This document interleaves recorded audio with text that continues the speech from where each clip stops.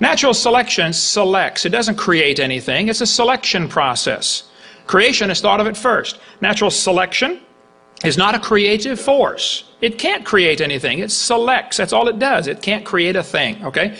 If you worked in a factory that produced cars and your job was to select the good ones to go through and select the bad ones to go out, be fixed or, scrapped, how long would it take that selection process of letting good cars through to change the car to an airplane? It'll never happen. See, the natural selection is never going to change the animal to something else. It's just going to make sure you get a good species of whatever it is, whether it's cows or corn, okay?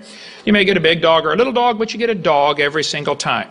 And I have 5-year-olds. When I do this test, almost always they get it. I'll say, here we have a dog, a wolf, a coyote, and a banana. Which one is not like the others? Yeah, the banana. The Bible says they bring forth after their kind, not species, kind. Okay, and that's all we've ever observed. Variations happen, but they have limits. Farmers have been trying to get bigger pigs for a long time, but they'll never get a pig as big as Texas.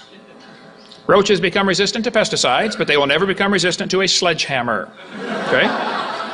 They always still produce the same kind of plant or animal. No new information is created. It's always scrambling existing information. That's all we observe. Now, science is what we can see and study and test. If you want to believe it goes beyond that, that's fine. I don't care what you believe. But it's not science. No new information is added, okay? The gene pool of the new variety is always more limited. They can take a herd of dogs or a flock of dogs or whatever you want to call them and select the gene code to get a little tiny dog or a great big dog.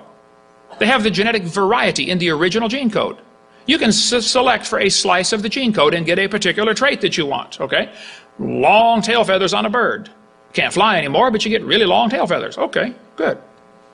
But you didn't create anything. You selected part of the gene pool that was already existing. Somebody kept breeding dogs till they got a Chihuahua. All that time and money to make a dog that is 100% useless. How long would the Chihuahuas last in the real world? Yeah, go ahead, make my day. Right, yeah. Genetic information is lost. It's not added. There's no new. Real evolution would require an increase in genetic complexity. You got to take the gene pool of a rock, which is nothing, and develop the gene pool of every living thing on Earth today. Talk about a genetic bottleneck. Take a look at the gene code of a rock sometime, okay? There's a lot of kinds of corn in the world, okay? They probably had a common ancestor. Corn. You never get a hamster or a tomato or a whale to grow on your corn stalk, though, okay? Sure, there's a lot of varieties out there. They call it divergent evolution. Oh, it's not divergent evolution. It's still a dog, okay? They show the kids 5 kinds of dogs and say, oh, see, that's divergent evolution. No, it's a variety of dog. It's proof what the Bible says. They bring forth after their kind. There's a lot of varieties of horses out there. Big horses and little horses. We had the world's smallest horse visit our museum. My granddaughter liked riding it, I guess, but they crossbreed horses. They get Zorses, Zonkies, Zionis, Zedonks, and Shebras. They crossbreed all every which way because they're the same kind of animal. There's a herd of zebroids running around. So there's no question there's a lot of variation available. The question is, does it go any farther?